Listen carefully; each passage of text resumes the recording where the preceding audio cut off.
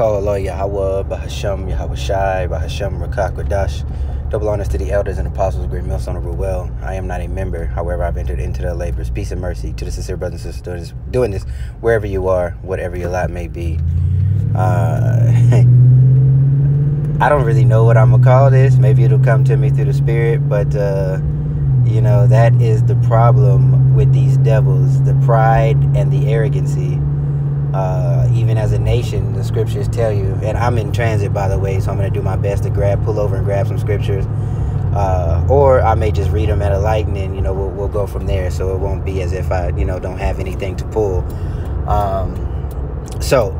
That the scriptures tell you that this devil, he first of all, he won't stay home, and the pride of his heart has deceived him.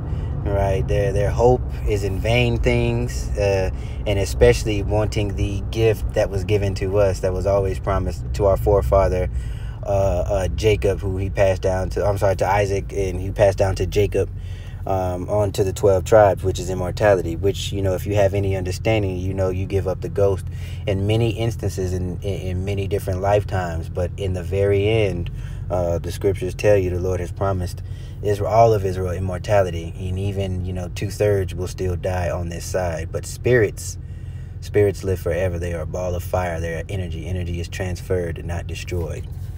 So let's have a look-see. All right, let's have a listen. What this devil is doing. Up to 500 years and spends $1 million a week to achieve his goal. Brian Johnson, this American entrepreneur since 2019, has set himself the goal of rejuvenating, and more recently, of simply not dying. He only eats vegetables. He does not drink coffee, no tea, no alcohol, no milk, no meat, no fast food or sweets. He only eats once a day and takes more than 60 pills every day. So much that he does sports all the time. His skin regenerates, and he seems younger than a 19-year-old teenager. He leads such a strict life, some people think he's crazy. Even a clinic is in his house to regenerate his skin and rejuvenate his heart. No, he is crazy. It ain't no some people think. He is crazy. And all of that money, $1 million a week, that's $4 million a month to look like a middle-aged lesbian. But hey, whatever. Go for it, G. Anyway, let me get my first one. The first thing I thought of was 2 Maccabees 7:14, where our people were being forced to bow down to idols and eat swine's flesh, and, you know, eat these things that were abominable and forsake the law. And the mother, and I believe it's her 7 sons, were being tortured to death in horrific ways. And you know, they died manfully, and the last brother was telling him, you know, it was good that I did, you know, die by the hands of men. Let me just get it. All right, because they Esau, Edom, have no resurrection of life, which the promise that was given to us, we do. But I'm going to go straight to it and read it. If you have not read this chapter, it's infuriating, but it's also inspiring. And it kind of makes you just want to go a little bit harder, which, you know, our people willingly eat abominations, and they willingly do things that are against, you know, what the Heavenly Father wants us to do.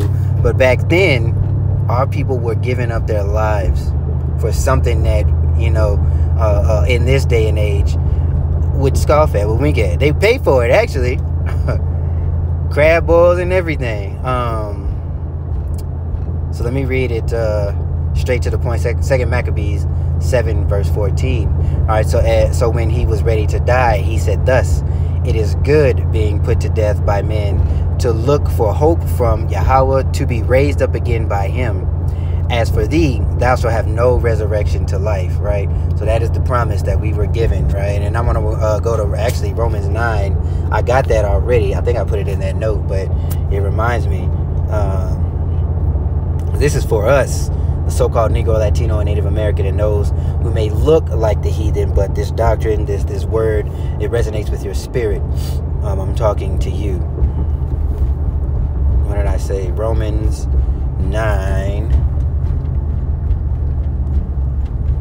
and 3, and I'm going to read on down. Okay, so this is of Paul speaking right here. For I wish that I could myself, for I wish I could, for goodness gracious, for I could wish that myself were accursed from Hamashiach for my brethren, my kinsmen, according to the flesh, who are Israelites, to whom pertaineth the adoption and the glory and the covenants and the giving of the law and the service of Yahweh and the promises, whose are the fathers, and whom as concerning the flesh Hamashiach came. Yahushua came in the flesh for his nation, for the nation of Israel. Okay, that is why he was telling the disciples, go not unto the heathen, right, but go and find the lost sheep of the house of Israel. And they were scattered among the many different nations. That is why he was in Cappadocia, and they were in many of the Greek speaking and Latin and Roman territories and vassal states. Okay, that's why you have a book of Corinthians. You have the book of Romans, as you can see. Right, just as we, before we awakened, thought of ourselves as Americans. All right, nationality, we are American, but by bloodline, your race is an Israelite. To achieve his goals, Brian Johnson has a routine that he does not disobey. He wakes up at 5 in the morning, a 1-hour sports session consisting of 25 exercises. Then, he drinks a green juice with collagen and other supplements. In the evening, he applies 7 creams to his skin before undergoing dental care. Finally, he wears glasses to block the blue light and goes to bed at 8.30 in a dark... This nigga looks crazy. For $4 million a week, and this is the blessing, even under the curses, we look better than these devils with a fraction. I'm sorry, he said $1 million a week, so $4 million a month. Insanity. That is insane, and he looks terrible. Another thing now, let me get for Isaiah 45 and 17, since we're talking about the resurrection of life, right? World without end. So let's get that real quick. This is the promise that was given to us, right? That Esau wants so bad. They want, and this dude is simply a microcosmic example of what the entire nation is trying to do, what their entire nation is trying to do. All right, they want that carbon copy of immortality. They want to fulfill their version of a blessing. That is why every time you see something, they got a version of it. Why don't seeds and watermelons have grapes? I mean, damn. Let me go. Why don't watermelons and grapes have seeds? Why do they have these fake versions of things? Like, the real thing was just fine. They always try to recreate their own, excuse my French, their own bullshit version of something that ends up killing people, causing cancers, causing all kind of ailments and illnesses. Man, shit. Let me get straight to the point on Isaiah 45. And the highlighted portion, 17 and 18. But Israel shall be saved in the Lord with an everlasting salvation. Ye shall not be ashamed nor confounded, world without end. And guess who has the complete opposite? Guess who is going to be brought to shame? Guess who is going to be confounded? Guess whose world is coming to an end, right? For Esau is the end of the world, and Jacob is the beginning of it that followeth. And like I said, this fool, this $4 million a month middle-aged lesbian look-alike, he's just a microcosm of what these devils are trying to do as a nation on a world scale. Immortality, forever, so they can keep all and all that they've gained by filthy lucre's sake, by rape, rob, and murder, they can hold on to. But it's at the end of the day, it's not going to go well, and it won't fare well for you, because as it is written, so shall it be. So I think that was my last scripture. Oh, okay. Yeah, here we go. Here's a beautiful thing about it. So let me get Proverbs 19 and 23. since we're on the subject, since we're sticking, I guess the line is, things that are according to the promise of salvation, and everlasting life. So let's get Proverbs 9. Did I say that? 19. Proverbs 19 and 23.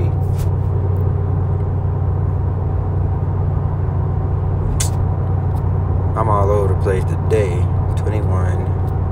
Yeah, and this will be the last scripture we get. Okay, so straight to the point. The fear of the Lord tendeth to life, and he that hath it shall abide satisfied. He shall not be visited with evil. Now, the gift that we are given is the gift of faith, the gift and the ability to understand these scriptures. We are given a playbook, and we just stick to it, and the Lord will do what he said he will do. And if we don't stick to it, the Lord gonna do what he said he was gonna do, as we are living proof currently right now under these curses. But they're being lifted off of us. But you see, we are given this gift. We can pray to the Lord. We can understand these dark sayings and these parables and develop a healthy fear of the Lord, and that will lead to protection, which leads to salvation. And this is not the promise that was given to them. So their makeshift quote-unquote salvation, their makeshift blessing, in the end it will fail, because it's supposed to. There's no way in hell that Yahweh, Ba'ashem Yahushai, is going to allow these devils to continue on and go to other planets and fuck everything else up as they done with this earth. So with that being said, man, I just wanted to grab. Is that it? I think that was it. I think that's all. I'll let this finish out and that'll be it. So yeah, Shalom. Dark room. Every detail is essential in his daily life. He wants to live up to 500 years and spends $1 million a week to achieve his goal.